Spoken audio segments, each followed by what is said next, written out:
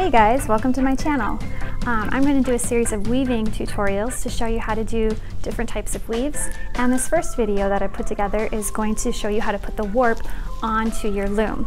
So I have an example of a weaving that's not finished here, and the warp strings are the strings that are going up and down, and then there's also strings that are going horizontally. These are called the weft, and you can remember that because the weft goes left and right. So with that being said, let's get started. I have two types of looms in my classroom. The first one has these nails on the edge that are evenly spaced. This is a homemade loom. And the other type I have has notches on it and looks like this. This loom was manufactured specifically for weaving. First, I'm going to show you how to put the warp on this notched loom. If you have a loom with nails, go ahead and skip ahead. And I'm going to start by tying a knot in my string, 3 or 4 knots thick, so that it won't slip through the gaps. Once I have my knot, I can go ahead and put it in that first notch on my loom, just like that. And then I will go across the loom and over one notch and continue to go across and over until my entire loom is filled, making sure that I keep my warp string nice and tense so that there's not a lot of slack. Otherwise it will be very difficult to weave later.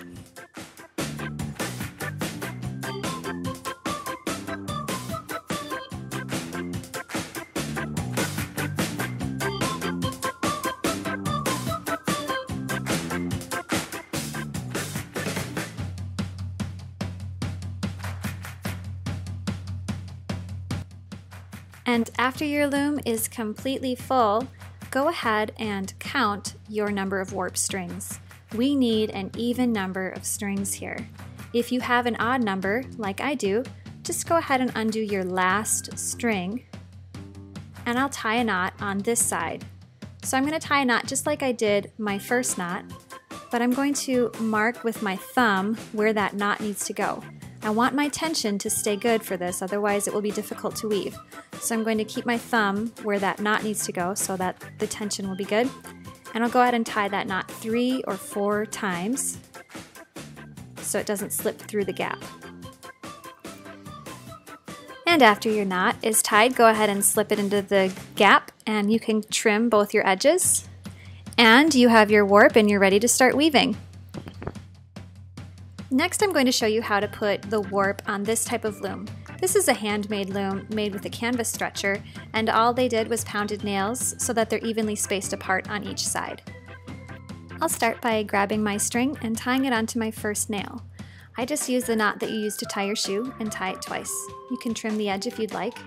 And then I'll take the string and bring it across and wrap it around the first 2 nails, and then go back the other way. Don't make the mistake of just wrapping it around one, it won't be even. Make sure you wrap it around 2. On the opposite side, I'm going to wrap it around the second and the third nail, and then go ahead and go across to the other side. And I'll continue wrapping 2 nails so that my warp string is evenly spaced.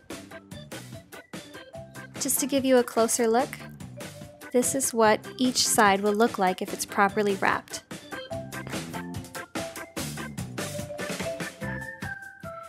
As you continue to wrap, make sure that you keep tension on your warp string. You don't want these strings to be too loose, otherwise it will be very difficult to weave. And you'll just continue to wrap each nail until you're all the way across your loom.